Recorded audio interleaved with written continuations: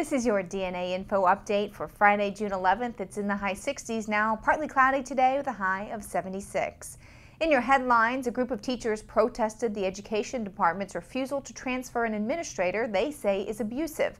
The Bronx High School of Science teachers say Rosemarie Jehoda intimidated and demeaned colleagues in the school's math department. Department of Ed Chancellor Joel Klein went against the advice of an independent arbiter and decided to keep Jehoda at the school.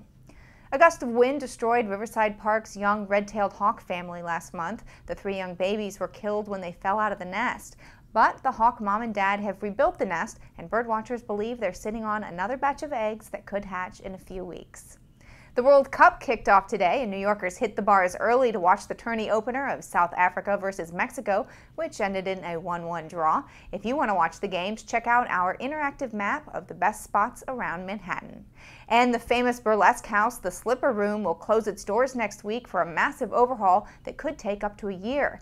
The Orchard Street venue's last blowout will be a party on June 16th. When it reopens, the space will have a second floor with higher ceilings and more room for performers. Those are your headlines. Get all your Manhattan local news at DNAinfo.com.